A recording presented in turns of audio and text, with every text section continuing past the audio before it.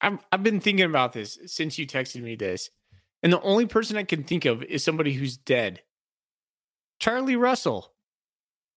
Charlie freaking Russell is who I would pick. It's a terrible answer. An absolute terrible answer. I didn't know. I was like, that's the first guy that came to my mind. I was like, cool. He's the most Montanan guy I could think of is Charlie Russell.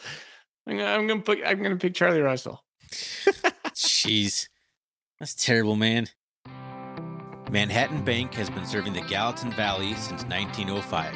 Started by local farmers in order to help grow the agriculture industry, Manhattan Bank has since grown into a full-service bank serving the entire valley. With branches in Manhattan, Churchill, Three Forks, and Bozeman, you're never far from your local bank. As banks are consolidating and changing, Manhattan Bank sets themselves apart through consistency and a small-town banking feel. Come see why we have been in the Valley for well over 100 years. Stop by the new building in Bozeman. See Justin Skillman and Tyler Dosher for your business banking and Brad Whitmer for your home loans. Go Cats. Member FDIC.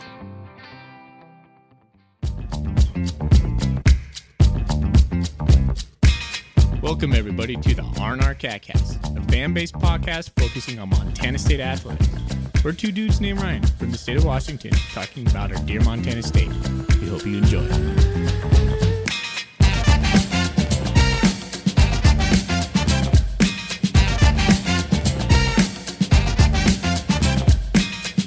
All right, welcome back, Bobcat fans. Thanks for joining us on another episode of the R&R Catcast. We are the Ryans of the R&R, the Montana State affiliate of the Big Sky Podcast Network.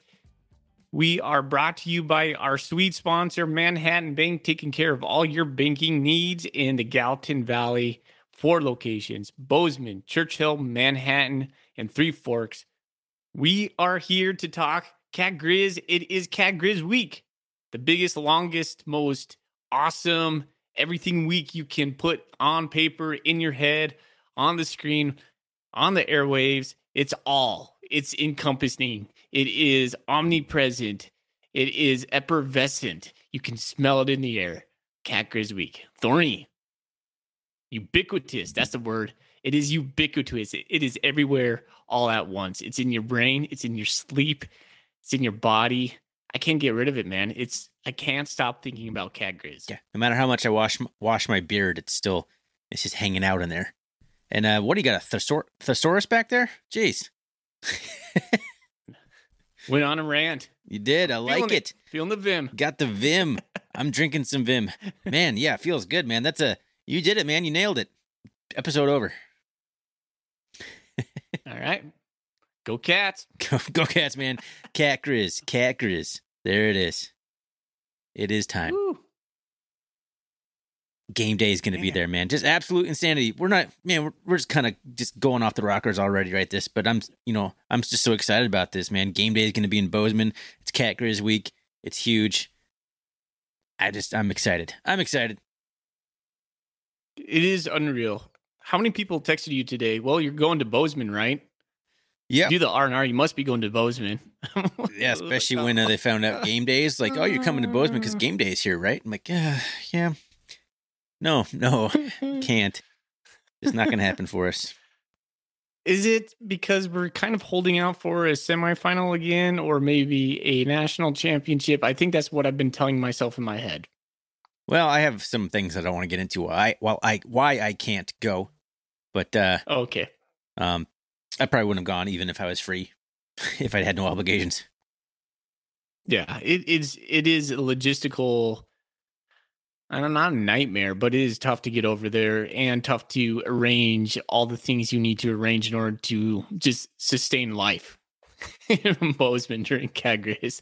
I just don't love being in the stadium for Cat Griz as much as other games, honestly. Yeah, there's just something about it. It's just like too intense. There's too much like cheering against your team in your own home stadium. There's just, I don't know, if you sit next to some obnoxious fans, which is too many things that can go wrong. I know it's a lot of fun things intermingling with some like Griz fans and tailgates and all that stuff. But as a person who's not overly social, I don't know. It's not my favorite game to go to.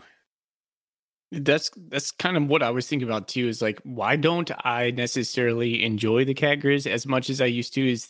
I think I'm becoming more of an introvert as I get older. I was never an extrovert to begin with, and so large crowds, I find myself just reclusing from that. Mm. But hey, it is what it is. You and I need to break the streak of going to a Bobcat game where we lose. It feels like we're on a 2-game losing streak. Yeah. So we got to choose wisely. We do. Yeah. Yep. Playoffs. If there's a playoff game in Bozeman, Yeah. I will definitely try and get back. Tickets are usually easier to come by for those kinds of things. Yeah, that was not to say I think we're going to lose this game. I'm just saying we just got to choose wisely. Correct. Don't read into it, listeners. Gosh, yeah, no hate mail. All right. Well, thanks, listeners, for joining us. This might be the very first time you listen to Ryan and Ryan. We are two dads, two fans. We run a fan-based podcast for Montana State Athletics. And so this is a big week for us, and we're happy that you've joined us. And we're going to talk about the polls today. So let's do a little show rundown. We'll get into the Stats FCS poll and also our Big Sky Power rankings that we both crafted. At least I did. I don't know about you, Thorny. I was too busy, didn't do it. 2 weeks in a row. I saw the look. Slipping. I saw the look on your face. I'm like, ooh. Yeah. All right. So we'll talk about that. We'll get into Brent Vegan's presser. Also, I watched a handful of seniors. I got on the YouTube today, and they were giving their thoughts on Cat Griz and game day and whatnot. We'll talk about those guys. And then we're just going to break down the Cat Griz game. We gave our thoughts on the Cal Poly game and the instant reaction show that we released this morning. But today's all about Cat Griz. Yep. Got that game out of the way. Excited to focus solely on Cat Griz. All right, man. Cool. Well, first of all, let's talk about what's in our Golden Coolie. What's in your Golden Coolie? Foley, we've had this beer on here before. Did we ever learn how to actually pronounce this? Elysian. Is it Elysian? Is that you sure that's correct? Yeah, it's Elysian. Elysian. I've heard other people. Thought I heard it pronounced differently when I watched a commercial or something. Anyway, I got their Bifrost Winter Ale. Their lively winter seasonal, bold with citrus and earthy hops, and balanced with a smooth malt character. Poured carefully, it is unfiltered and may contain sediment. I don't know. It's felt like a good beer. Pretty much had the first frost here this week. It's getting cold for the first time, really. I saw this in the store, and I'm like, yeah, it's winter.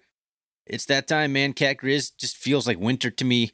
I got a Bifrost Winter Ale, and that's what I'm enjoying here tonight. It's pretty tasty. I recommend it. Yeah, I like the unfiltered profile. That looks good, man. I don't think I've ever seen a beer like that. I don't think I've seen it either. It's good. Wow. All right. Well, I have a classic for Ryan Foley, and it is not a Rainier. It is the Sierra Nevada Pale Ale. There you go. Man, that guy right there. Top 3 beers of my life. Now, did you drink this in 2019 before Cat Griz? I think I did.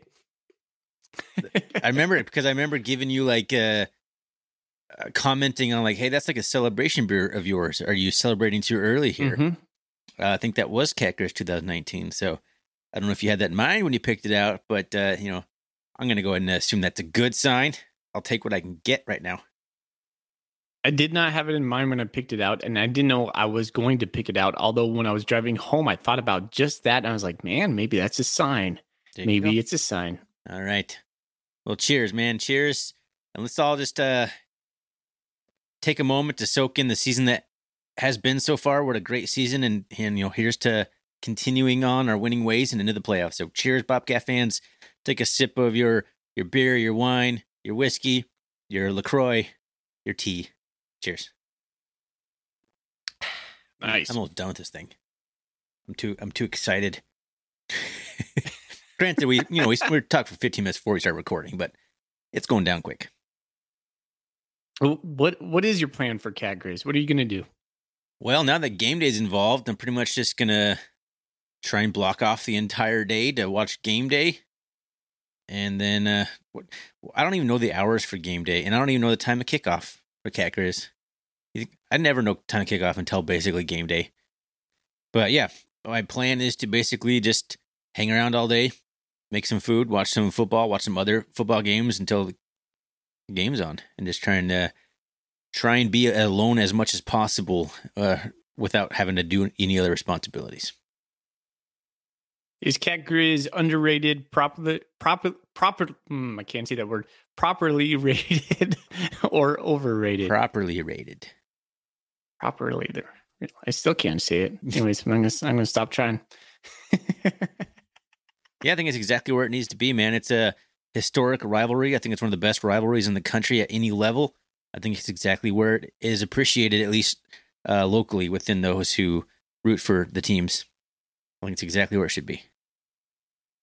If not under. The game. Nationally, it's underrated. Think so? Yeah. Absolutely. I still think it's properly rated. That's why I'm so excited for game day, because I think it's going to showcase the rivalry to people who maybe not be familiar with it at all. That's why I'm excited for game day to be coming to Bozeman. Yeah, that's going to be such a spotlight for the Bozeman community, the game in large, and I'm just excited to see like the whole nation will see our university. Yeah. Not that Bozeman needs any more publicity in that way, but it's good publicity. It's good publicity, man. And yeah, spotlight on the university, which is continuing to grow. And if you and I ever want to fulfill our, sort of dreams of ever seeing the Bobcats go FBS, this is a good thing. Yeah. Do we have Cat Griz if we go FBS? Well, yeah, because the Griz have to come with us, so yes. Do you think they'll still play it at the end of the season? Yes, I don't think anything changes. Mm-hmm. Unless there's some sort of conference championship type situation, but even then, they'll figure out how to do it. Final game. We've bantered back and forth about the timing of the Cat Griz. I think it'd be more beneficial for both of our teams if it was earlier in the season. It seems like such an important game, and then it kind of just wrecks the momentum of both teams going into the playoffs. It could galvanize. It was weird because last year could be like, well, wrong, Mr. Foley. Like, look what happened last year. That was like the outlier. That is true. Yeah. But I think if it was up to me, the Dakota Marker game against North Dakota State is played in like October 15th. If you put Montana State and Montana during that time slot as well, you could then craft all the momentum you want out of November. And let's say we played Cal Poly last, going into whatever game we have coming up. It just might make it easier for both teams to have some sort of momentum going into the playoffs. Because the outcome of this game, it's kind of devastating for one of the teams. Yeah, I mean, obviously one team has to lose. So no matter how you slice it, you are worse off for your playoff picture than you were. Whereas if one team lost the game a month and a half ago, both teams have a chance to rebuild their resumes and get back on track and get back into the top, whatever you're looking for, into the seeding conversation. I mean, there's a possibility that both teams we could be ranked 2 and 3, and instead of both programs having a top 4 seed, one's now going to be bumped down to a 7 or 8 based on one loss at the end of the season. So it's not ideal for playoff seeding, but it also adds to the craziness that is Cat Griz. Yeah. So, do you have a best Cat Griz story? Oh man, you can't just bring something on me like that. I mean, if I point to any Cat Griz story, it's probably still my being in the marching band in 2002, sitting in Washington Grizzly Stadium as a member of the Spirit of the West marching band, which is nothing like it is now. It was minuscule back then compared to the well-oiled machine, large members that they are now. But yeah, I mean, that's the one I'm going to have to point to for sure. Or, just 2019 with you would be another close one I hold dear in my heart. Going over there to Spokane and watching the beatdown that Bobcat fans have been waiting for 30 years. That was a good one too. It was epic. I was still nervous in that game, even though we were just kicking so much butt. Yeah, I enjoyed watching 75% of the game with you. Because the other 25%, you were like walking around the block, like you just left your house. It's true.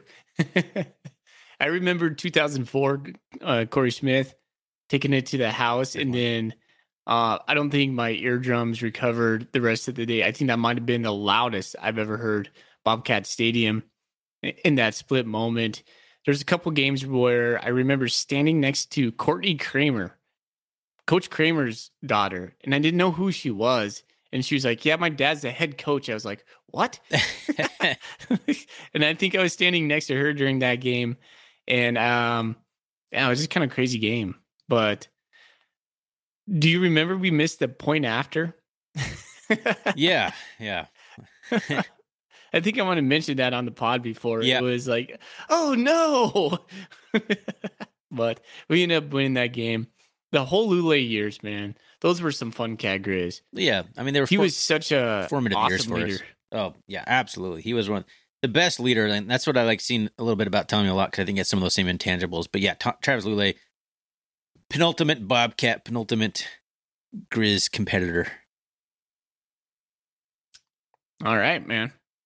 Well, we waxed on a little bit about some memories. Let's get back on track. Let's talk about the polls.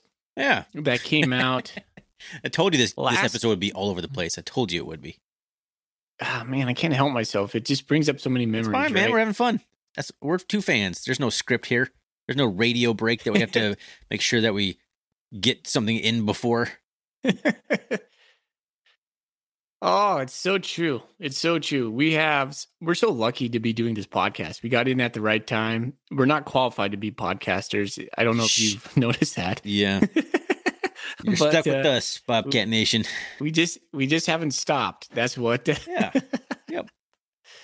And we're in pretty fact, good at that. Okay. Slight humble brag. We've, our numbers are up this year. We're doing good. So it feels a little bit good to see things kind of improving on our front. So thanks everyone for tuning in all year. It's been a wild ride and continue to do so.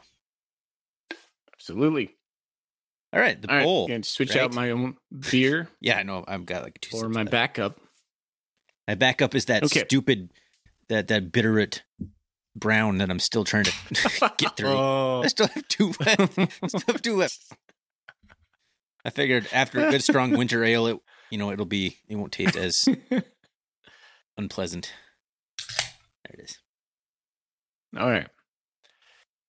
Well, let's see. Not much changed on the top 3. South Dakota State, Sac State, Montana State. North Dakota State's number 4, so they stayed steady. Incarnate Word snuck into number 5. I haven't watched any Incarnate Word. I've been trying to watch a little bit more, just kind of broad scale FCS on Saturdays. Did you tell me that Incarnate Word has like some stud quarterback again? Yeah, Lindsey Scott Jr., I think is his name. He's like blowing away whatever Cam Ward did last year. He's better in like every single category. Wow. Which is absurd. Man. Yeah.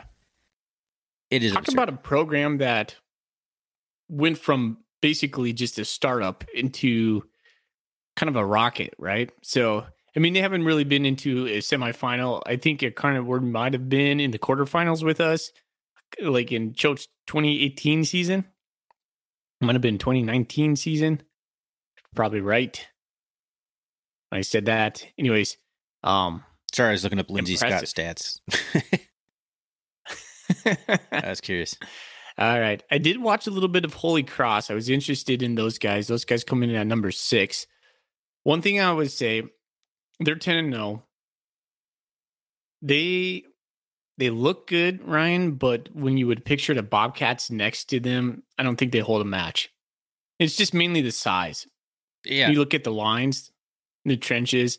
I think Montana State's got them in spades there. No, you watch a lot of those kinds of games, the Holy Cross, the Fordhams, those type of programs, and you see like why they're good, because they're good football teams, but it's like they just don't look like a Division I build. And it's just like, I mean, maybe they'll beat us, maybe not. That doesn't mean everything. Off the bus guys, as they say, doesn't mean you're going to win a football game, but they don't look physically the part that most teams in the Big Sky do, or especially the Missouri Valley Football Conference. Yeah. Just a big difference right there. I've noticed that as well. Weber State comes in at number 7, putting on down the line. Montana jumped up from number 16 to number 13, so they're coming into the Cat Griz at number 13. So the Cat Griz is number 3 versus number 13. North Dakota is number 16 now. And then our boy Matt McKay, number 14, Elon.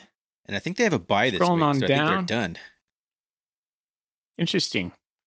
Yeah, they're 8-3, so they've played 11 games. They're done. They're just South waiting. Dakota State's played 11 games too. Why would you put your bye at the very end? It just seems really weird. It does seem weird. That's something you choose? Yeah, because now, so South Dakota State's going to go 3 weeks between playing a football game. Mm-hmm. Is that good or bad? That's a long time. Everyone's going to be rusty. It really is.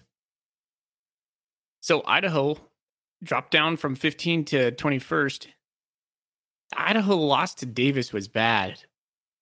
I mean, it could really hurt them. It's bad for Idaho, but I've been telling you, man, UC Davis, they're on a tear. Yeah. I think that they have a good chance of beating Sac on Saturday. What time is that game? That's probably a night game, I imagine. So that'd be a nightcap after the Cats dismantle the Griz. Yeah, I don't do that kind of stuff on here. You're looking at me like I just jinxed us. Just don't know. What are you doing, Thorny? No, I like it, man. But speaking of Davis, they came into the top 25. Yeah. After we knocked them out. So that's 2 top 25 wins on the Bobcats resume at the moment. That's why, UC Davis winning is good for multiple reasons. Because it just helps our resume look better, number one. But yeah, keeps us a chance to win the title outright as well. Buy or sell, the win over Davis is a better win than the win over Weber. I'll sell that. I still think the Weber win's a bigger one. Although UC Davis might be a better team than Weber at this time, although UC Davis did lose to Weber. It's hard to say. I still think Weber's a better win. I'm going to go opposite. I'm going to buy the Davis over a Weber.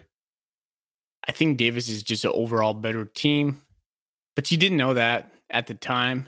I think Montana State win against Davis is probably our most complete win of the season. Well, that's true. That is absolutely true. That was their best performance of the year. That I'm not going to argue. Who was their quarterback during that time? It was Miles Hastings still.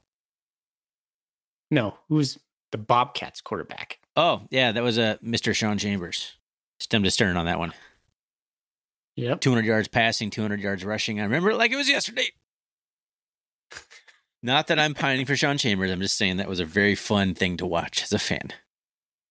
I am. I'm pining for some Sean.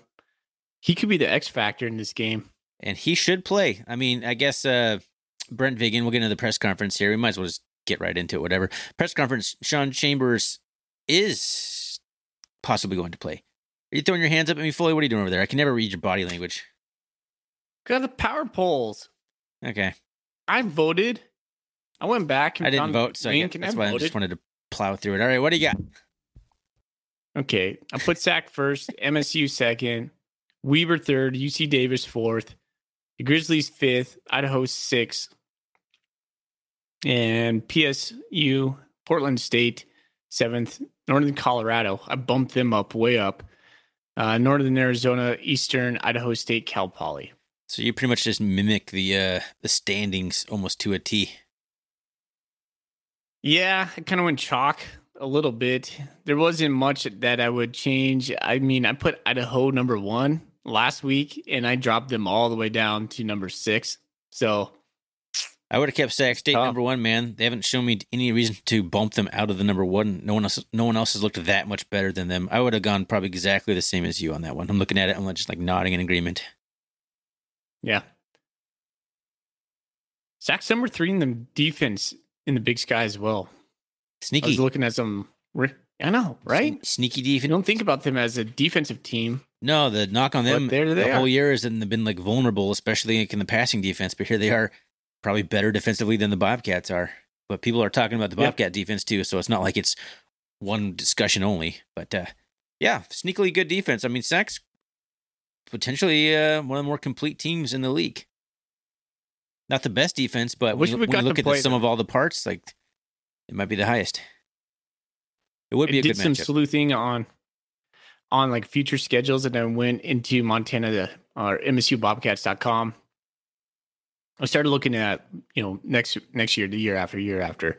We play Sac State pretty consistently. We just didn't play them this year. Yeah, it's true. We didn't play them last year, did we? It was 2019, the homecoming game that you and I went to, where Kevin Thompson picked us apart. I think it's the last time we played Sac State. You're right. I'm looking at her. Yep. Didn't play them last year. So we played them consistently, except for the last 2 years. 3 years ago, 2019 homecoming. Yeah. I know. Say the last 2 seasons we haven't played them, which kind of, just kind of contradicts your statement. Just giving you a hard time. All right. Okay. He says. Well, closing that window. Rankings are now in the past. All that matters is Cat Griz. Cat Griz, baby. Let's get into the Brent Vigen press conference about said game. All right. I did watch it. I did listen to it. I listened to it via podcast form, and then I watched it on YouTube. Give me your takeaways before we get into the injury news. What do you got? Give me your takeaways. He didn't match my enthusiasm that I have for this game, or at least I'm feeling. I mean, Jeff choked. Like, he is the spirit animal of Cat Griz. He's not matching that. And I'm not sure that bodes well for Montana State. I don't know. Coach Vigen is always going to be just Coach Vigen. He's very calculated, very reserved, very I think you called him Midwestern at one point. Just Midwest nice is what I think I've called him. Midwest before. Nice. There it is. He had a quote. He says, "We don't." Let's see. What did he say? We don't have to do anything out of the ordinary. We just have to play well. That was one of his quotes. And I was like, okay, all right. Which when I I agree asked with. about, yeah, I mean, I do as well. We'll get into that. When asked, so kind of the narrative, a couple of the media members were bringing up was like, hey, everything's the same going into Cat Griz as it was last year, as far as record, as far as what's on the line, conference championship, seeding, both 9-1. And Coach Vigen says, yeah, but we're different this year. Our makeup and what we rely on is different. 100% true. And you and I texted about that today.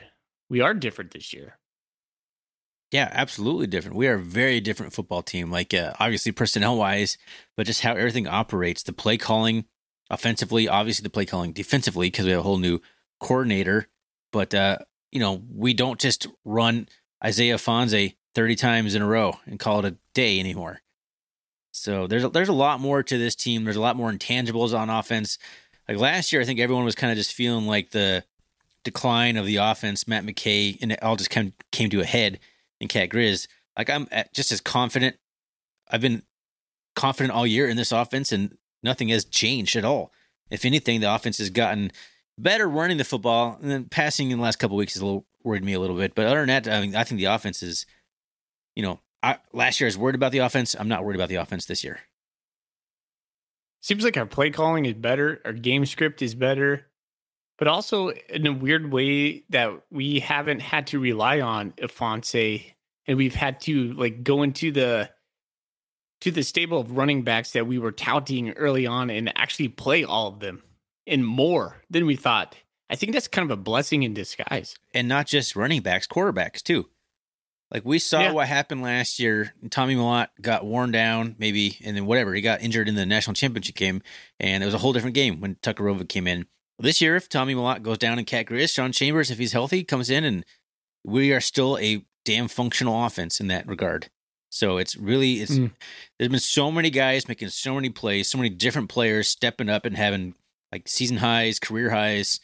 There's one guy different every single week, and that's what makes the Bobcats so dangerous. All right. Let's talk about some injury stuff real quick before I forget to. Isaiah Fonse might be a go. I would, if I'm a betting man, I'm saying yes, he's going. Oh man, I want that to be true, but also let's talk about that for a second. So let's say he does go. mean that he hasn't played football in a long time. Is that the first game you want him coming back to? Is a running back a position where you're rusty, right? Or is running back a position you can just pretty much just get the ball and be like you were before the injury? Like, no, you don't need to shake off the rust. Like, you're going to be Isaiah Fonse right off the bat. It's a good question. I think some of the sauce that we've had at running back has been because we are switching up running backs. We have change of speed, change of body types, change of skill sets. Look back last year, Cat Griz. Isaiah Fonse was having a lot of trouble, but guess who were they keying in on? Isaiah Fonse. So that's all they had to do. You're right, man. Is this a good game to bring him back in? I'm not sure. Maybe if we have a fourth quarter lead and we're like just like kicking their butts, put them in there. Yeah, get them ready. I'm not sure. But anyways, it was brought up in the presser today. He might be a go. Danny Yu and Brody Grebe seem like they're on the same kind of timeline. They might be a go. I doubt they will. I would say Danny over Brody. I was under the impression that they were not. They were ruled out. No, he said he's very nondescript on it. He gave it kind of ho-hum. Well, we'll see, kind of week to week kind of stuff. But yeah, I still think they're a week out for both of those guys. It would not hurt them to rest up and just get them back, right?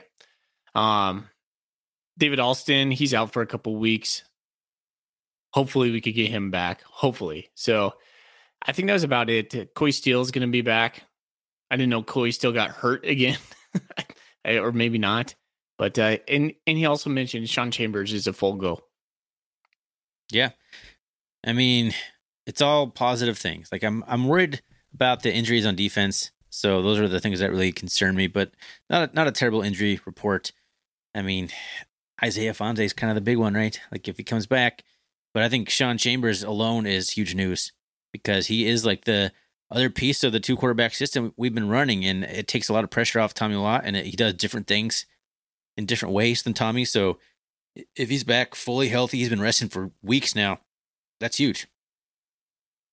But can you imagine this offense right now with Tommy Watt, Sean Chambers, Elijah Elliott, Isaiah Fonse, and I mean, just that alone, but the Marquis Johnson and Garrett Kuhn. It's tough because I kind of want to know what kind of version of Sean Chambers we are going to get. Sean Chambers does well when he is in a rhythm and when he is the guy. When he comes in on spot duty, he's not that great. Unless we use him as we do traditionally in the red zone and just run him.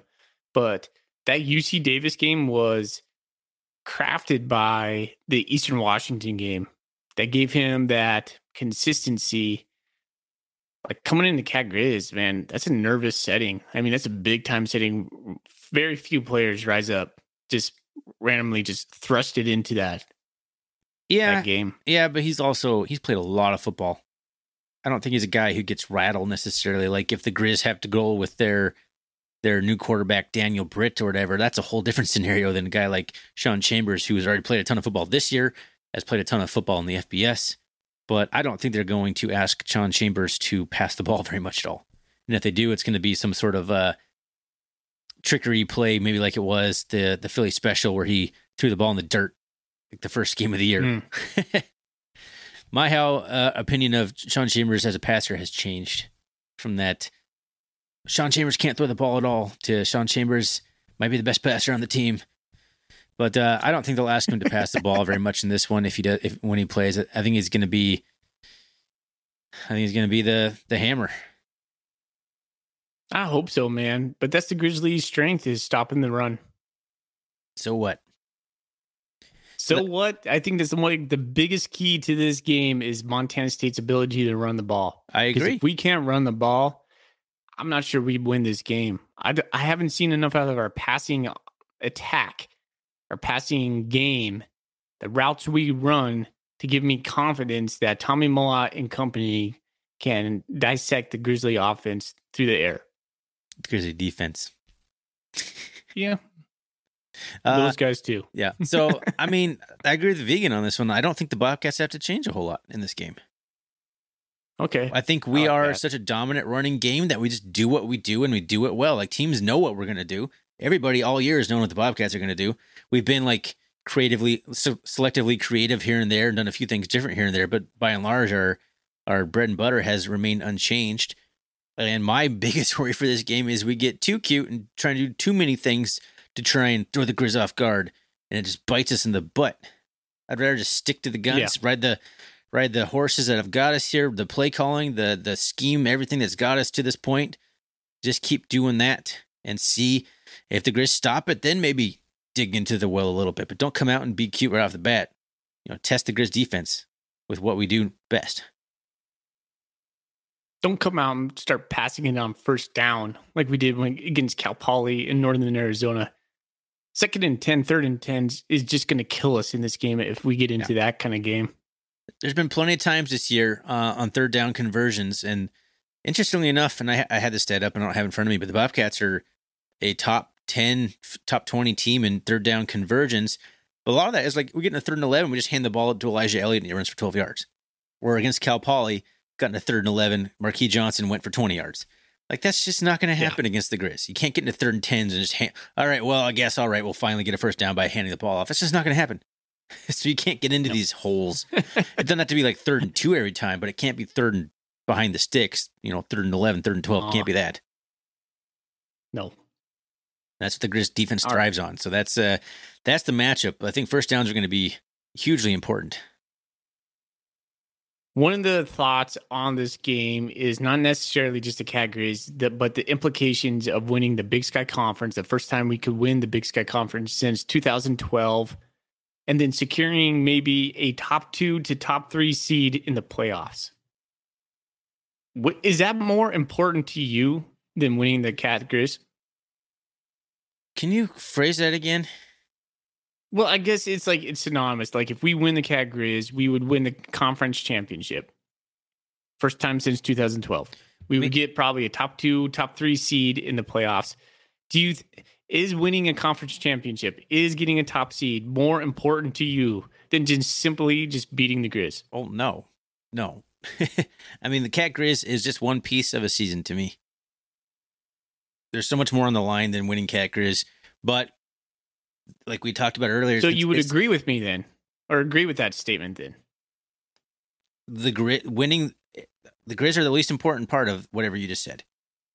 Okay, so yes, we're in concert with that. Okay. So yes, I think like we talked about earlier, the Cat Griz is always the last game of the season, so it kind of spoils whatever plans you have. If you're gunning for a high seed, you have to beat the Griz to do that. So it's all interconnected. And there is a chance this year that we lose Cat Griz. UC Davis beat Sac State, and we still share the championship. But man, what a bitter way to do that! A bittersweet way to share a conference title by losing, and then the other team also loses, and we're both like 1-loss teams. Is anyone else a 1-loss team? No. So, So basically, if we lose and Sac State loses, we tie, and that'd be the most bittersweet way to share a conference championship ever. I was hoping we would already have it in hand. I was hoping Sac State would have lost. Yeah. In hindsight, we should have wanted Idaho to beat Sac State. But absolutely. But yeah, everything is on the line still. So everything that we want is still in front of us, whether we beat the Griz or not. And that's kind of the important thing to keep in mind. Look at last year. I wonder if we lose, what's our seed? 5? Yeah, I've been thinking about that. Last year we got punished harshly. Like we barely got seeded last year. We were in the conversation for like a 2 seed. Then we lose on the road to the Griz in a bad way, and we dropped to an 8 seed. Maybe the Bobcats have a little bit more respect now nationally on the committee, so they realize like, hey, that was I mean, it depends how the loss is, but I don't think the Cats drop worse than 6th if we lose this one. But I don't know, man. I don't know how bad we get punished for it. We got punished pretty bad last year. If the Grizzlies win, are they in? Yeah, I would say so. Oh, I mean, sorry. Yes, they would be 8-3. If they lose, are they in? maybe. They have to have help. Yeah, then exactly. There is quite a few teams in the FCS that have quite a bit better record, albeit in a worse conference. Yes, they need some help. No, I was thinking that we might do a second episode this week. It would be playoff implications, but there's a scenario in which Idaho, UC Davis, and Montana all finished 7-4, and I think Montana is the odd man out in that scenario. Yeah, UC Davis would have two top wins on that resume. It'd be UC Davis. Idaho would have sure. the heads up, and then Idaho would have the head-to-head win, but Idaho would be ranked like 18th, and the Griz would be ranked like, I don't know, 15th. What are they ranked right now? I don't remember, but I mean, there'd be 13th. I think tradition and history would be on the Griz favor in this one. That'd be a hard one. That'd be a hard one. The Griz would. I'm just saying that the Griz need to win this game for sure. They don't want to be in a scenario where the playoff committee is choosing between them and Idaho. Do you think the Grizzlies could win the national championship this year? No. I don't think they can beat Me either. the Dakotas. I don't think so. You had a stat in your document that you crafted about their record. Oh yeah. So yeah, this is obviously before they play the Bobcats, but the combined records of the teams that the Griz have beaten is 17-53. They haven't beaten a single team with a winning record. Their best win is probably Northwestern State from the Southland, who is currently 4-6, but somehow tied for first in the Southland garbage conference. The combined records of the teams that they've lost to are 24-6. And I do want to caution Bobcat fans who look to that losing streak for the Griz as some sort of like obvious sign that the Cats are going to win this game. I mean, I'll be level-headed and rational person I can, because that's what I am on this podcast. I mean, Lucas Johnson didn't hardly play at Sac State, and he did not play at Weber State at all. Those games could very well have been different if Lucas Johnson was this quarterback, because it's like the Bobcats last year in the playoffs. Like the drop from Lucas Johnson to Chris Brown is who they ran is even worse than it was from Tommy Millott to Tucker Rovig.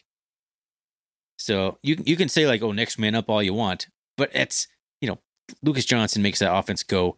Chris Brown is not a good quarterback, and I think Chris Brown is honestly third string now. I think Daniel Britt has surpassed him.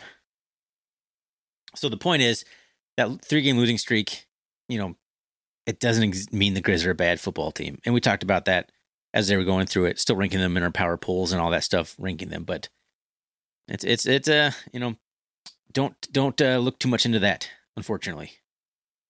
No, but it does illuminate some flaws maybe in the coaching scheme. Like the matter of fact is they did lose those 3 games. They did play Chris Brown. They did not develop Chris Brown as a quarterback. It is a flaw in their system. It's a flaw in their system, and it's a flaw in their maybe their coaching strategies where they, Chris Brown obviously wasn't working. Why didn't they do anything for Weber State to change that? You saw what he did at Sac State, didn't get it done, whatever. They went into Weber State hoping that somehow that would be different, and they managed 114 yards of total offense. I mean, that's a coaching failure. Yeah, that is 100%. You're absolutely right. I do think overall the Bobcats are much, much better at coaching through adversity than the Griz are, and playing through adversity than the Griz are. Mm-hmm. The Griz coaching staff, the players, everyone just thrives on things going the way they want right off the bat and then just snowballing. And if they don't, that's when the Griz are in big trouble because they can't adjust. Yeah. And that's exactly what happened last year when in the second play of the game that Junior Bergen caught the ball and over Troy Anderson and then took it to the house because Jeff Manning took a poor angle on it. And then it was just game over from that point. It's just like when they catch the momentum and they ride it, they do it better than anybody I've ever seen. But that is what they want to do. And if they can't do that, they really struggle. They really struggle. And I think Montana State has to stem that. Do you think the premise of the person who scores first in this game will win? Nope. Not at all.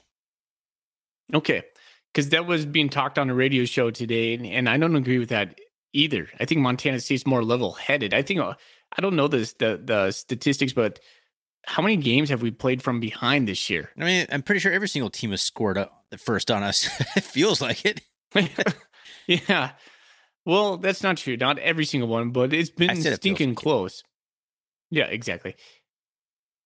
If the Grizzlies score first against MSU and MSU goes like 3-and-out, we do some sort of stupid stuff and get buried, is the game over then? Nope.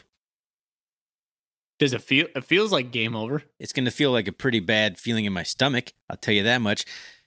But yeah, let's look at last year's squad. Like, how did the Bobcats win last year? They got out to leads and then just did nothing on offense and let the defense win the game. That was the formula. Yep. Look at Weber State last year. What was that game? 13-7? I don't remember the score in that game. Ew. It was ugly. It was ugly. The Bobcats got up and then just basically just ran the ball up the gut 3 times in a row for 6 yards and then punted. Like over and over and over and over again. Yeah. Because we knew the defense could stop Weber State. This year is so different. Like, we can just snatch momentum back. We can score 40 unanswered points from a starting point in the middle of the second quarter to the end of the third quarter. Like, this team is built so differently, and I agree with Brent Vegan on that 100%. I think if the Griz do snatch momentum and jump out to a lead, the Bobcats can get it back. Will they? I don't know. I'm saying I have much more faith in that stemming the Griz onslaught than I had last year. Yeah. And it's in Bozeman. Like, the crowd's not going to be on their side as much as it is in Missoula. And that's why their road record's much worse. A concern for me is for the Cats is when things go wrong, they go wrong on both sides of the ball simultaneously. It feels like the second quarter in the last couple of weeks has been like, oh gosh, well, here we go. Second quarter. We're just going to give it up. And you're like 3-and-out, big plays on defense. You're like, can we not like do this in tandem? Defense, just get the stops. Offense will figure it out. Yeah. No, it's weird. No, I mean, you're right on that. And I do agree with that, but I don't know. I feel like the Bobcats can make a game of it. A big key for me here is and something I think would benefit the Bobcats. The Bobcats have won all their close games. The Griz have lost all their close games. So I think if it's a close game in the fourth quarter, as long as we can keep it in Bobcat distance, what does that mean? Keep it in striking distance. The Bears are starting to get to me a little bit here. The Bobcat distance. We'll call it that. If you're within a touchdown at the end of the game, you're within Bobcat distance. You're going to win that football game. Coined that just now on accident due to alcohol content in my system. But I think the Bobcats, if it's a close game in the fourth quarter, I like the Bobcats way more than I like the Griz in that scenario. All right. Let's talk about, I want to talk about this guy named Nick Otzmo, who is like all of a sudden kind of a good running back, apparently. So his what do you got on him? Previous career best, I could research. I didn't spend a whole lot of time on this, but was 79 yards in 2019 against Eastern Washington. That was his previous career best. He missed most of 2020, whatever one spring game that they played, or 2 games, whatever it was, and most of last year with an injury. I don't think he's done all that much this year because the Griz have struggled to run the ball with anybody. And all of a sudden, Mr. Nick Otzmo has 26 carries for 221 yards and 2 touchdowns against the Cal Poly Fall Down Mustangs. They're a bad football team. But he also had 2 catches for 39 yards in that one. And then against Eastern Washington, a slightly better defense, but we're talking a -10 to a -9. 11 carries for 146 yards and 3 touchdowns with 2 catches for 63 yards and 1 touchdown. So all of a sudden, Nick Otzmo is the dude over there. Marcus Knight in the transfer portal. He's not on the team anymore. He's out completely. So you're running with Nick Otzmo, which is I don't know if we should be worried about Nick Otzmo or not, because I mean his 2 best games of his career are against the 2 worst rushing defenses I think I've ever seen in the Big Sky Conference. Yeah, I mean he's no Alonzo Gilliam. Nope, but he looked fast enough. He looks strong. I'll tell you what. He's a big, strong, fast guy. Yeah, if the Cats keep trying to knock people out instead of wrapping up, they're going to have a problem with Nick Otzmo. That's true. Yeah. but 221 yards against Cal Poly. Has he met Marquis Johnson? Yeah, he did that. Did he do that in one half like Marquis Johnson? I don't think so. 26 carries. Exactly. Marquis Johnson did that on only 13 carries. Thank you. So another player to think about is Lucas Johnson. And Coach Vegan talked about him today. He said, when Lucas is in, U of M looks different. And that is no doubt. When Lucas Johnson plays, the offense looks completely different. Now, I did not watch this Daniel Britt play against Eastern Washington. I don't know his. I don't know the take on him. What are the guys saying over there about Daniel Britt before we go into Lucas Johnson? Oh, the Griz fan pod guys love him. That's all I know. Okay, but they also loved Chris Brown. They were tuning Chris Brown horn for a long time. Whatever those guys want to say, right? But Lucas Johnson, he went off in crutches. Like we said, some Cat fans think it's just smoke and mirrors, whatever. Does Lucas Johnson pose a huge threat to the Montana State Bobcats? Yes. Yeah, I agree so. Yeah, I'm not considering saying no. Lucas Johnson's biggest strength is something that's kind of hurt the Bobcats. When the pocket collapses, a guy steps into the pocket and then fires downfield. Cal Poly, Brash, whatever his name is, did that several times.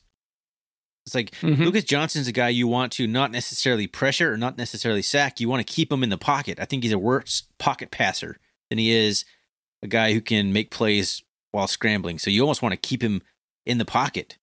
I'd be okay with 0 sacks in this game if Lucas Johnson doesn't actually ever break the pocket. Do you think he plays? Yes, I do.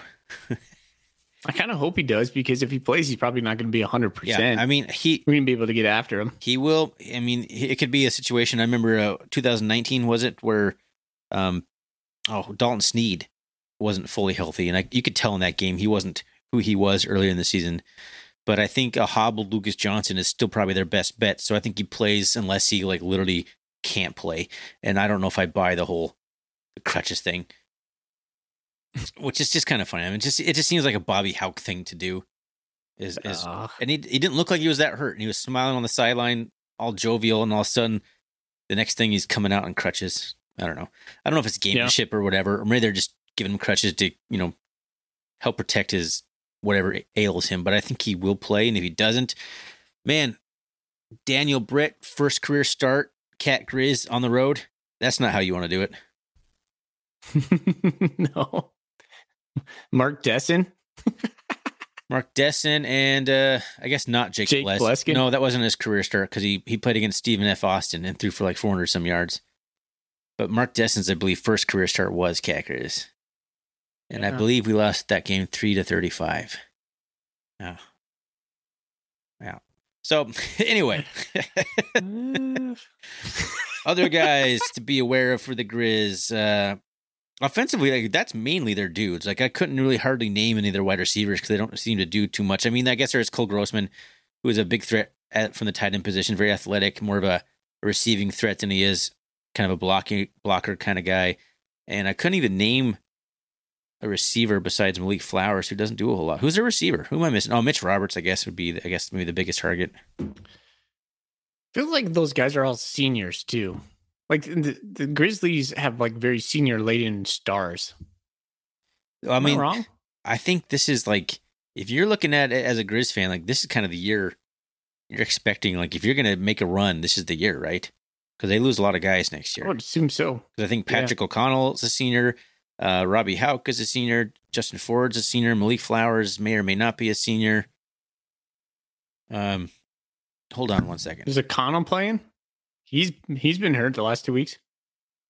So yeah, what is the status update on Patrick O'Connell? He hasn't played in 2 weeks. Have you heard if he's going to play this one or not? I haven't heard. That's big question. I think it's a big deal. He's a dude. Yeah, he is a dude. What's his injury? I don't know. I don't pay as much attention to the Griz as I have in previous lives. I had barely enough time to focus on the Cats, let alone learn these kinds of things that I would on other teams. I don't know what his injury status is or what his injury is. Yeah. Well, he was a Buck Buchanan like finalist last year. So if he comes back, he's a dude. Like he's fast, he's strong, he does it all. So he's a guy you want to root for. Like he is one of the Grizzlies. I'd be like, man, like that guy deserves props. I think he was a walk on as a Cat fan, right? He is the man. So yep, he's like the Troy Anderson of, well, not really. That's a bad. He's like Dante Olson, really. I take that back. He's a faster Dante Olson. There it is. He's a faster Dante Olson, and hopefully we have the similar results as last time we played against Dante Olson. We made him look pretty pedestrian. 2019. Justin Ford, a guy. We're struggling in the passing game. I don't know how many times I'd want to test Justin Ford, their cornerback, a guy who is led the FCS in interceptions last year. I'm not sure how he's doing this year. I think he's doing pretty good again. But something to keep an eye on as our passing game isn't exactly hitting its stride right now. Justin Ford might be able to factor into this too. Yeah, I'm not so certain I'm sold on these 50-50 balls anymore because we don't have guys that have 50-50 talent. Robbie Alston has been kind of shaky lately. Willie Patterson simply just doesn't have the height to make the 50-50 balls all that productive. I mean, he's an awesome receiver. I think he has the skill to get those balls, but sometimes you're just not tall enough, man. It's just... Exactly. And that's not a knock on Willie. It just is what it is. So, yeah. Is he being put in position to succeed or not? Question. Yeah, right. He's having a good year. If we could run him over the middle. Yeah. Do some pick plays, put him in space where he gets the ball. We have such good blocking receivers. And that's what I don't understand about Montana State passing game is like, why aren't we trying to get the ball in space and let our receivers do what they do well? It's frustrating watching other teams sit in the pocket and then find a guy wide open on our defense. I feel like we never have a wide open receiver ever. Yeah. I don't know if that's our receivers not getting separation. I don't know if it's that our quarterbacks don't stay in the pocket long enough to let those routes develop, or I just don't know if those are just straight aren't in the playbook. But it just seems like every ball we throw is a contested ball that's down the sidelines. I mean, obviously we do some little like hook patterns. We hit a guy for 8 yards, like Derek Snell for 8 yards, and he falls forward for 2 more yards or something like that. But there's just been no guy streaking wide open, it feels like. And the few times it has happened, we haven't been able to hit him. Yeah, it is odd, and it's very frustrating. You would think there'd be more of that considering how teams have to defend the Bobcats because they have to stack so much in the box to try and stop the Bobcats. You think there'd be some guys wide open, but I guess if it's all man coverage, there's going to be a guy following every receiver. I think a lot of that open stuff is more of a zone when there's miscommunications and stuff. I'm tired of watching the Bobcats on defense. I'm just going to keep going randomly here. It seems like every time there's a big play against the Bobcats, guys look at each other and throw their hands up in the air. Like, who was supposed to cover that? Have you noticed that? I think that's communication thing. I think there's been a communication, like a lag from the play calls getting put in from Willie to getting in on time, and then guys believing in that call. Yeah. It seemed a little bit better last week. There were some really weird non-calls last week. Simeon Woodard, like, literally just got pushed to the ground, like complete offensive pass interference, and they caught it on him. And the next play, there was a blown coverage, and they scored. So that's one of their two touchdowns in that first quarter. Excuse me, not in the first quarter, first half. But it's just weird. Like, you're right. There's been a lot of like, what are we doing? Who's got that guy? Yep. And I was thinking about this just like randomly off and on for quite a while now. It's like, is our scheme too complicated? Are we asking the guys to do too much, too varied? I'm not sure, because it doesn't seem like they're playing fast. It doesn't seem like they know their assignments. Whether it's communication from the coaches, whether it's knowing the scheme, something's awry, and it's just not fitting well with the Cats right now. It's not. But do you think that has a chance to be improved or functional enough on Saturday? Yes. To wheel this back into the Cat Griz conversation. Optimist on this. I still think the Cats can make strides in their passing game, and the pass defense game is what I've been trying to say. Yeah, I believe it. But, you never get anything from the players when they talk on these pressers, when they go on YouTube. It's clear that Montana State has coached up the players on what to say. they're all doing the company lines. You never learn anything. It's all about execution, keeping your eyes in the same place, leverage, blah, blah, blah. Who cares anymore? Like, I don't even care about these player interviews because they don't give me anything. We have well-spoken guys. They represent our university well. Great, fine. But there's nothing, you never mine a good nugget from that unless they slip up. Like Marquis Johnson, for instance. Right? We talked about that yesterday. He said he was nervous for the Cat Griz. I guarantee you he probably wasn't supposed to say that. And looking back on that, I mean, I still enjoyed it, but it's not something you really want to put out in the media for sure. But when they asked Callahan O'Reilly, when they asked Takata, what are you guys working on? I think Victor Flores does a nice job of asking these probing questions about like, hey, what are you guys going to work on? How do you shore that up? And they're like, yeah, we just need to execute better. We need to have our eyes in a better place. We need to know our keys. Is it just that simple? I don't think it is. I think those are just company lines that they're telling them to say. I don't know. I would love for someone to say, our scheme is off. We need to do better. No one's going to say that though, but that's what I want to know. You want to sit down with Coach Vegan, give him a couple beers and listen to him. A little truth serum. I want to hear what he says. Yeah, truth serum. There you go.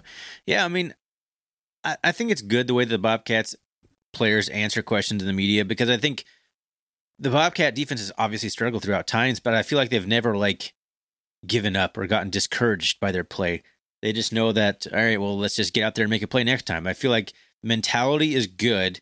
The execution is not, but I like the mentality and the focus that they have to not get down after getting beat for a big 60-yard touchdown pass where it was wide open, nobody was there.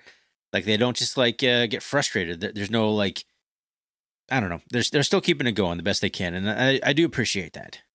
So those questions are important to answer because you don't want anyone visibly or putting anything negative out in the public sphere. Yeah. Well, time to right the ship, right? And what a game to do it in the Cat Griz. If you want to send your team rocketing into the playoffs, a team that can score 400 yards on the ground on any day, and then be backed up by a stalwart defense, this is the game to do it. Let's start to do that, Put the money where the mouth is. I'd love to see that. All right, let's start maybe trying to wrap some things up a little bit. I guess I do have a couple more questions, and we do have some Golden Coolie questions. So, it's a little early for us, though. So it's a longer episode, but we started earlier than we normally do. So that's good, right? I don't know how you feel about that. How do you think the Bobcats attack the Grizzly defense? And how do you think the Grizzly defense attacks the Bobcat offense? Like, what matchups do you see playing out there? 2019, we were able to run all over these guys. What were we doing that allowed us to run all over these guys? Because they were running the same defense. That's something I don't get. I understand that we weren't going to run the ball last year in Washington Grizzly Stadium, force feeding Isaiah Fonse. I think Montana State can attack these guys with the run game, the outside zone, the inside zone, the different running backs, the different speeds. And here's why I think that, Thorny. Did you watch the Weber State game against Montana? Weber State was able to run the ball against Montana. Yeah, but a little bit. Not to the tune of 200 yards, though. We have a better running game than Weber, though. Oh, we have the best running game in the country. Exactly. So that's what I'm saying is I think we will be able to run on these guys. I don't think Montana's defense, I think they might stop us early, but eventually when we lean on them enough, if we get them out of their scheme, they're not going to be out of their scheme. If we can hit them where they're not rushing, essentially, where they are not blitzing, then we will have some gash plays on them. So that I think that's our biggest weapon. Yeah, this running attack is different than those other years where you were kind of running power a lot, and eventually teams just wore down, and then you started having gash plays. This team is gash plays from the first series.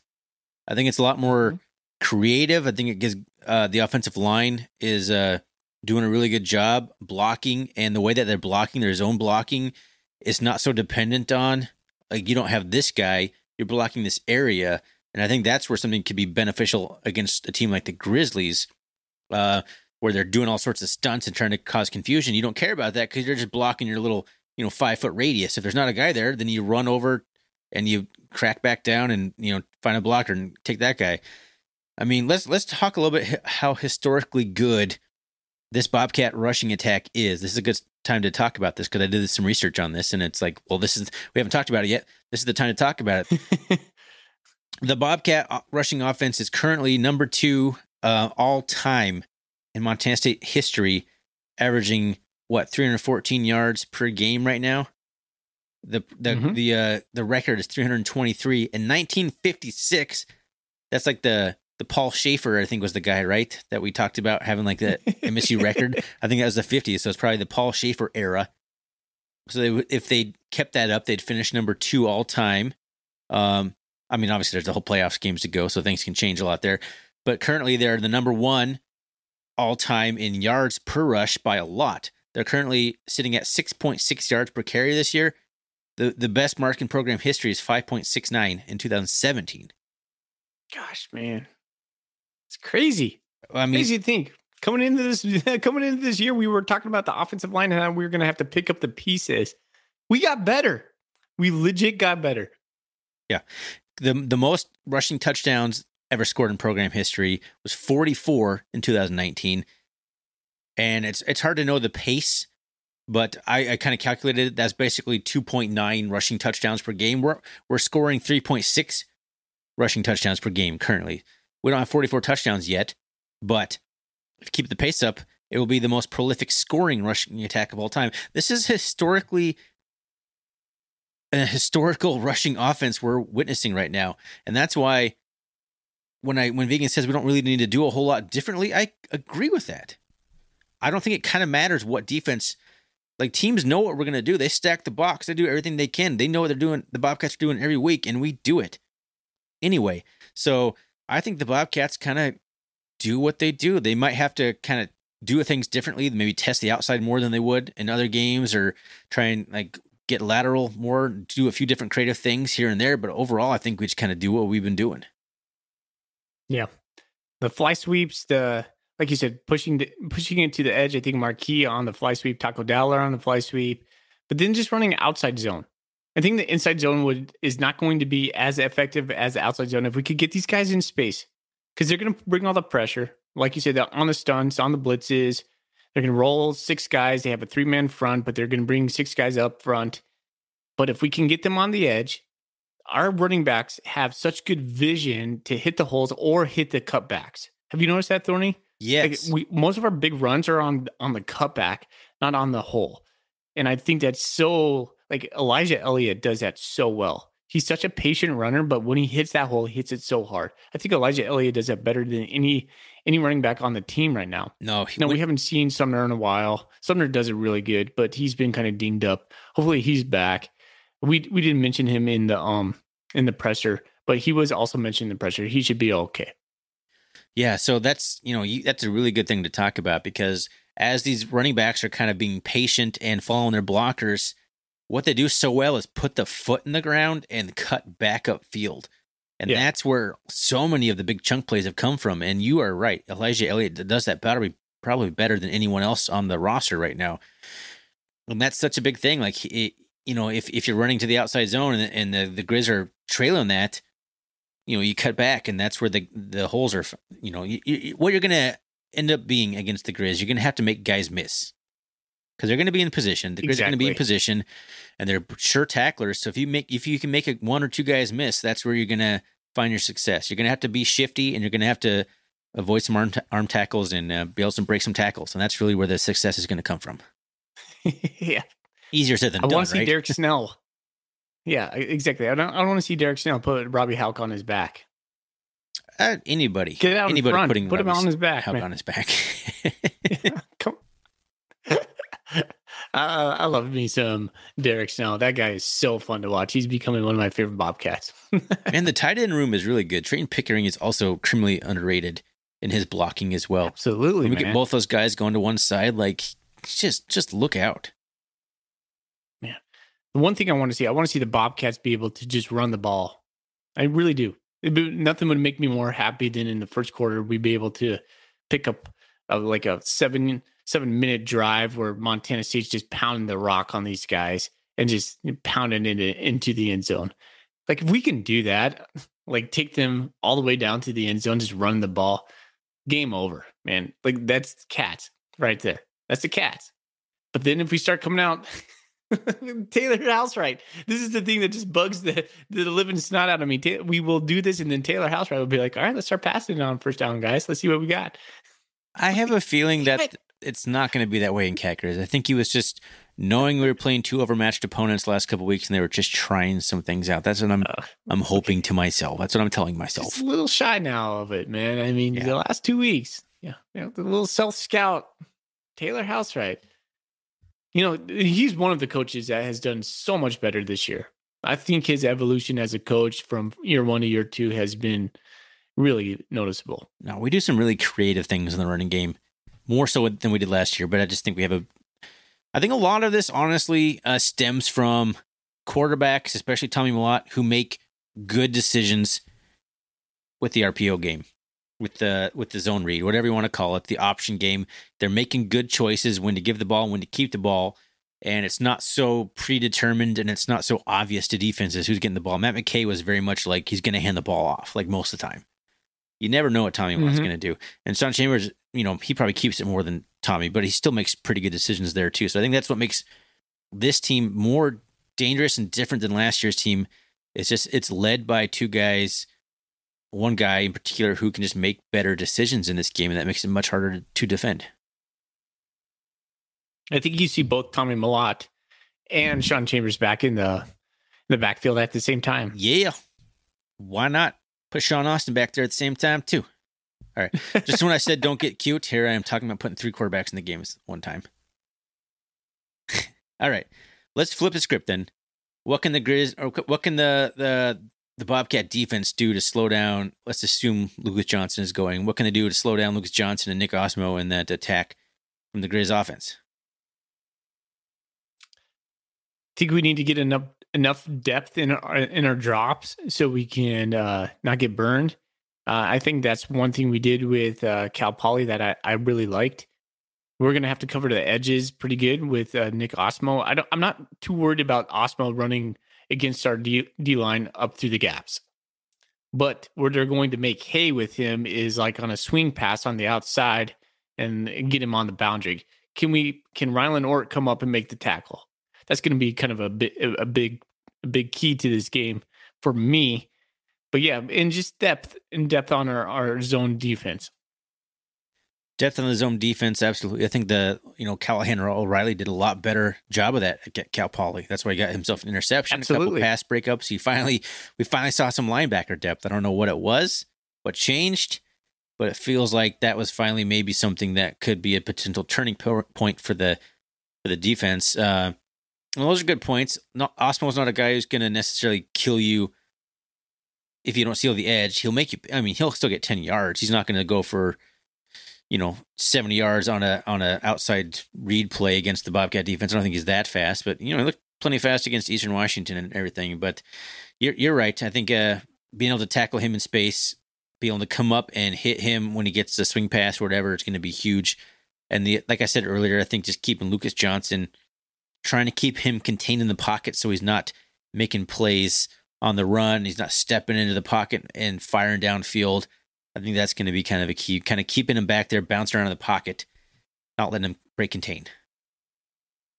Random question, Thorny. Who was the Griz quarterback last year? Who was that? Cam Humphreys? Okay, yeah, I think you're right. They went through some injuries last year too. So I think Chris Brown ended up playing against James Madison because Cam Humphreys got hurt against James Madison. So I think Cam Humphreys was the quarterback during Cat Griz? ? All right. Doesn't matter. Like that tells you what their offense got shut down last year. They just kept getting the ball on our side of the field, like at the 40, and then you go 5 yards and kick a field goal. They kicked 5 field goals last year in Cat Griz? That's right. So I mean, the score was 29-10, and everybody said it was absolute butt whipping. Was it? Yeah, it kind of was, because it was. We couldn't move the stinking ball, but 29-10 doesn't feel like a butt whooping. Well, let's remember we scored on like the last drive of the game when they had their backups in. It should have been 29-3 in reality, which is not their defense killed us. No matter how you slice it. That's right. All right. Is the moment going to be too big for the Bobcats in this game? Is game day coming to Bozeman going to be a distraction? That's a good question. That's a really good question. I think every player. So I watched R.J. Fitzgerald, Takata, Callahan O'Reilly. And the media asked him that same question, and they're like, "No, we have to minimize that. We have to downplay that right now. We have to focus in on the game." I don't think it's going to be too big. I think honestly though, Ryan, I think the Grizzlies are better suited for the big moment just because that's what they need. They need the pomp and circumstance because when they capitalize on that, that's their sauce. Does Montana State need that? No, I don't think so. But I do think it benefits the Grizzlies a little bit more. No, that's a good point. The Bobcats are much more even keeled and can take their show on the road a little bit more than the Griz can. But this isn't exactly a typical road game for the Griz because there's going to be, there's going to be thousands of Griz fans in the stadium cheering them on. So it's going to be an electric environment for them to feed off the energy. Where the Bobcats aren't so energy driven; they're more business work like than the Griz. But that's also served the Cats very well under Brent Vegan. So that's a question I have for you is, do you think this game is more one on aggression and energy or scheme and execution? It's a great question.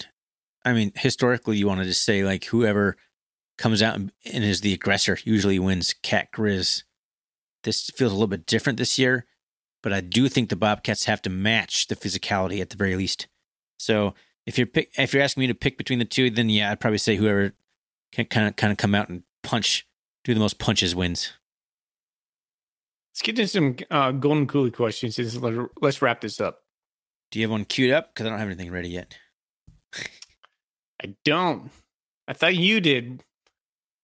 I mean, I'm glad you just Nation. like randomly pivoted to a Golden Coolie question without any sort of build up to it, and then like, why don't you have something ready for this question that I just it's randomly typically what I do.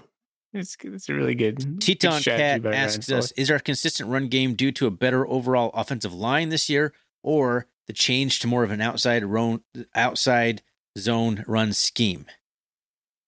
Yes. Yeah, I would have to say the outside zone. Smaller guys, right? And so, like, we tried to think about this, Ryan, and I think this is apropos for this conversation is the reason why I don't think we are good at the power game. I mean, not to say we're not good at the power game, but to be good at the power game, you need pulling guards that are just wreckers. We don't have huge guards this year, but we have fast guards. And so we get those guys in space, and that's where we're really making our hay.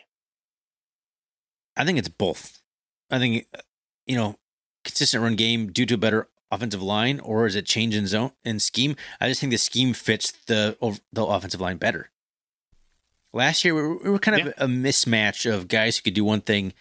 Some guys that could do what you're saying, the power zone better, but we also had smaller guys like Justice Perkins.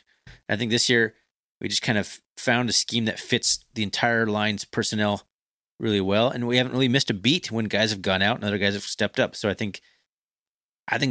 guess probably the scheme more than anything.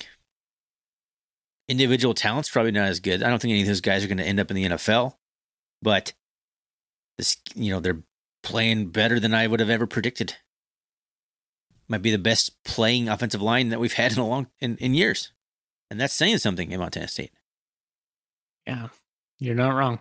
All right, T-Dub says, what is the proverbial straw that broke ESPN's back to opt for game day in Bozeman? This is a good question. The effort's been going on the Big Sky for a couple years. What ultimately tipped the scales? Why did it come to Bozeman and not Missoula last year? I mean, that's pretty much the big question T-Dub's asking right there. I mean, it's just a circumstance. It's just what other FBS games going on during that time frame. There just wasn't a huge marquee matchup. USC and UCLA was the big one that I thought we were going to lose out to.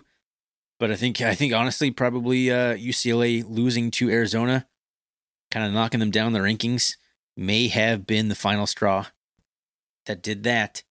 But I mean, That's all I can really think of. It's just kind of the circumstances. Is there a better matchup? Is there a better story somewhere else? Because game day is kind of story driven. I'm sure that Big Sky, the Brawl of the Wild has been on the radar for a while, despite what Griz fans will tell you that they manifested the entire thing last year. I think it has been on the radar for a while, and this is what maybe kind of tipped the scales, is there was just no better FBS storyline on Saturday than there was Brawl of the Wild. I think that's a great answer. I think I agree 100% with that, actually. Another thing might be like coming to Bozeman. It's easy access. There's a lot of flights to Bozeman. It might just everything might just have lined up perfectly for this to happen. I mean, Yellowstone, the TV series, could be putting this on the map too. Just people being obsessed with Montana right now. Maybe that helped out, man. There's lots of reasons here. I know it makes everyone sigh or groan. Ugh, Yellowstone, but maybe that's part of it too. I don't know. Maybe Kevin Costner's the guest speaker. We do have a Golden Coolie question on that. Fully, where was it? Well, I'll find who asked it. He's a guest picker. Yeah, I'll find who asked it so I can give them credit. But who would you pick as the guest picker? For game day? Who would Ryan Foley like to see? Oh my gosh. I've been thinking about this since you texted me this. And the only person I can think of is somebody who's dead. Charlie Russell. Charlie freaking Russell is who I would pick. It's a terrible answer. An absolute terrible answer. I didn't know. I was like, that's the first guy that came to my mind. I was like, cool. He's the most Montanan guy I could think of is Charlie Russell. I'm gonna pick Charlie Russell. Jeez. That's terrible, man. He's a Great Falls guy. Well, if we can expand the question to people dead or alive, then the whole different story. I've been thinking about this too. Like, I want it to be someone who's kind of connected to Montana in some way, not just some not Kevin Costner necessarily. I think Flint Rasmussen would be pretty cool, especially if he was decked out in full clown gear, like a rodeo clown gear. I think that'd be pretty funny. Having a rodeo clown sitting up there. Yeah, but is he famous enough? No, probably not. I love the pick. And probably not. The pick, yes. But I don't think he's famous enough. Well, then, who else? Who's the most famous Montanans, Guys who are connected to the program, or just Montanans in general. You got Dennis Erickson would be an option. The most famous entertainer, Montana State alumni, is Craig Kilborn, but he's not. This isn't 20 years ago. He's not really in the spotlight anymore. Doesn't have a show anymore. I don't know, man. I don't know. There's not a lot of easy, obvious options. Yeah, it makes Charlie Russell feel very comfortable, right? That's a good option. I love Charlie Russell, but he is deceased. So, I'm going to make you pick someone alive. I'm changing it. You got to pick someone who's living. Was it Michael Keaton living? Didn't he have a Batman? Yeah, he's got a place Keaton somewhere in Montana. Everyone rich has place somewhere in Montana. So, that's kind of, it is what it is on that regard. Nick Faldo. The guy just followed us, right? He did. Never in my Bobcat podcasting journey did I think a retired Masters winning golfer would be following us on Twitter, but here we are, Nick Faldo. That could be fun, I guess, but he's he's a big name, but he has no real connection other than he has a farm type thing out in, I don't even know where, Montana somewhere. That's what it is. I don't know. Do you want it represented by a guy who has spent some of his millions of dollars buying a place in Montana, or do you want someone who's kind of homegrown type situation? That's where I think Flint Rasmussen's more fun. It doesn't matter if you know who he is. If you just have the most famous rodeo clown there is, it'd be kind of cool. I just imagine a guy decked out really rodeo clown costume, how much fun the set would have with that. I don't know if he would dress like that or not, if Flint's on there or not, but that's what I envisioned. The most entertaining.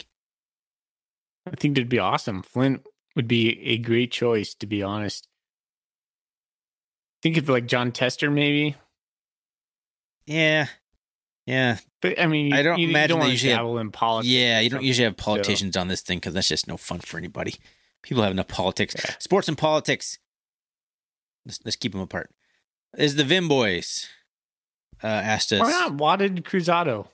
Vim Boys is who asked us this question. The Vim Boys. These three guys that are on Twitter that have like they dress like they have VIM. They face, chest paint themselves. It's pretty sweet. You're not on Twitter anymore. You don't see these things. Wadded Cruzado, I'm sure she'll make an appearance, but you can't have her as the guest picker. Dennis Erickson would be good. It'd be a good one. I mean, he fits the bill. It'd be good one. People. Do you have like famous country singers that come from Montana? Not that I know of. That's the reason why I love Montana. We just like I mean, Troy Anderson. I'm sure there's people. Troy Anderson is one of our biggest exports. People that we're exports. not thinking of. I'm sure plenty of famous people are just not even coming to our brains. But we're spending too much time on this question, man. We got to get moving here. Good question. All right. I'll be entertained by it no matter who they pick. I'm excited. I'm excited to see who they pick. Maybe they bring back a guy who's done like the Triangle Classic, like Dan Fouch or somebody. Brendan Henshaw asked us, how do we think college game day affects the game? I think we kind of already covered that. Vim Boys also asked us, with the addition of a rivalry trophy for the Weber and NAU games, what other games would you like to see MSU play a trophy for? It's a good question. That's a good question. It is an entertaining question. First of all, like who's our next closest like rival? Is it Weber? There's a rival I want. I want to be rivals with UC Davis. Why? I just like UC Davis. I think we're both smart schools, both good college programs. I think there could be like a budding relationship with those guys. I don't want to be rivals with Idaho. Idaho has U of M. Eastern, we're always tied with those guys, but Eastern sucks, man. I like the whole institution just drags me down.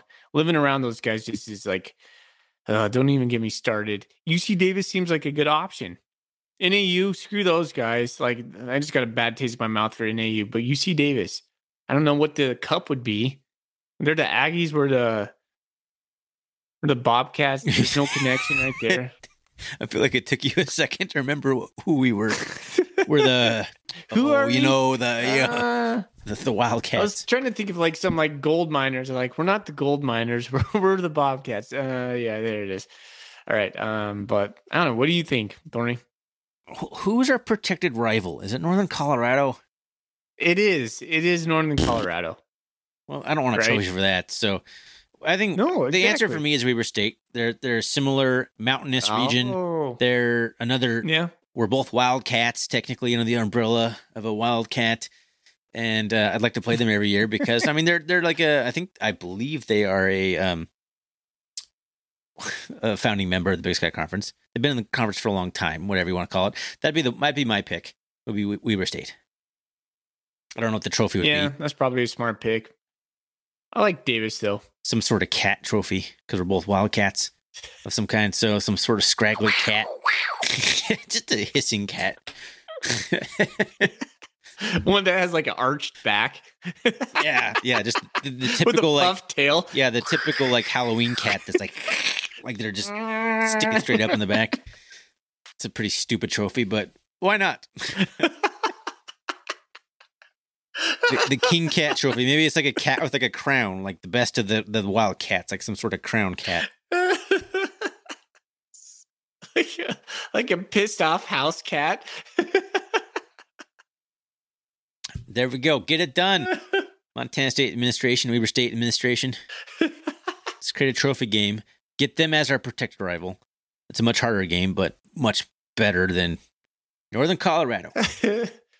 I do want to give a shout out to Kodiak on Twitter. He's a Griz fan who asked us who the guest picker would be. He asked us the same question. We just answered that, but thank you for contributing. Nick Deal asked us kind of a fun question. Do we have any pregame traditions? Oh, yeah. Put on my same Bobcat shirt that I've been wearing all season. What? Yeah. For sure, man. I haven't changed that thing up. Of course, I've been wearing the same Bobcat shirt. Have you washed it? On a roll. Of course, I haven't washed it. That's true. Well, that's not really superstitious. That's just regular stitious. So pregame traditions, fly the flag. Fly your flag. Of course, fly your flag. There you go. Get it out there. take a picture for me. We'll put it on our Instagram. Other pregame traditions. Text Thorny, see where he's at. See why he's not going to watch the game because he's super busy this year and doesn't watch any of our football games for some reason. And yeah, man, just like get nervous, get my walking shoes on so I can go take some walks around the block when I get a little anxious. So many of the games I have to go back and watch again. So I know the outcome, but then I have to go back on ESPN and then watch it so I can be informed so we can talk about this stuff. Yeah, you miss big pockets here and there. I don't really have one, man. I'm just kind of, each week is different, kind of depending on what's going on with the kids, all these things. My only tradition really is I wear the Gold Rush shirt until we lose. So I don't wash it. So man. So last year, like all the way from like, I didn't, Wyoming wasn't Gold Rush yet. So I wore it all the way to Cat Griz last year, like the Gold Rush shirt without washing it. I don't really wear it outside. I think I remember that. I wear it like during the game. Like hiding it underneath your bed? Yeah, pretty much. Well, there was a whole debate about what shirt I should wear to the national championship game because I wore like a green shirt when we beat South Dakota State. I forgot to put on a Bobcat shirt. There's the whole thing. But that's really my only annual tradition is I make sure I buy myself a Gold Rush shirt and I pretty much wear it until we lose. And I don't wash it, and then I wash it, and it's just in the regular rotation. So you haven't been wearing it since Oregon State was after Gold Rush? Yep. Well, I haven't worn it since Oregon State. I called that was good. There's a few games in. I called that bad luck at that point. But I think, did I wear it to Oregon State? I don't even remember what I wore. I think I did. Do you just get rid of it? Do you donate it to like the Goodwill? No, I have a collection, man. I'm only missing like 1 or 2 years since Gold Rush started, and I've actually been meaning to like hit Bobcat Nation up and see if I could buy some of the missing years. I've been meaning to like set them out and see what years I'm missing, but I'm positive almost all of them. Little known fact about Ryan. Yeah, one of the few like collector things I do. I don't have like a whole lot of Bobcat gear really, but I do make sure I get a Gold Rush shirt every year. Danny Kernan on Twitter asked us, expanding on this question, did you have any traditions you did as students? I didn't tailgate. I just went in and like I would stay there. I was always just the guy that just was there for the football. Yeah. I'm kind of the same way. Actually, a lot of times I couldn't find someone to go to the game with because no one wanted to go to the game because it wasn't like the thing to do in like 2004, right? Not what it is now. Man. But I came to a point where I did tailgate, but I stopped drinking at tailgates. I was so amped up. I was so like, had so much adrenaline. I realized that like I just had a beer and it did absolutely nothing. So what's the point of having alcohol in my system, getting calories, if it's not even like, I don't know, I was too nervous to drink basically. So I didn't really drink at tailgating when I was a student. So that's my only tradition was that I didn't really drink at tailgates. And I often went to games alone because no one wanted to go games with me, but I wanted to go. So I went and it sat out. I mean, you could show up 10 minutes before kickoff and get a seat on like the fourth row on the 50-yard line on the student section, which was the sunny side, as we called it back then. It was a lot easier to get a ticket. A lot easier to go to the game. Yep. You didn't even have to get a ticket. All you had to do is show your one card. Your one card. The one card. I had that number memorized for years. Yeah. I think I still got mine. The number in my head. All right. That is awesome. I think that's more of most of the questions that we have here. So do we want to pick anyone as a winner there? I'm going to kind of scroll through and make sure I didn't miss anybody, but I think that's all of them. I kind of like the tradition question. That's always something we kind of talk about. All right. Where's that from? I believe we asked Brent Vegan that at the media day last year, right? Like, what are your pregame traditions? We did, yeah. So let's pick that one. That was scroll. Nick Deal on Twitter. Woo! Yeah, Nick. All right, Thanks Nick. for the question, my man. Thanks for the question. That's right. I will send you a golden coolie and a sticker. Yes. We are, we send out the good care packages.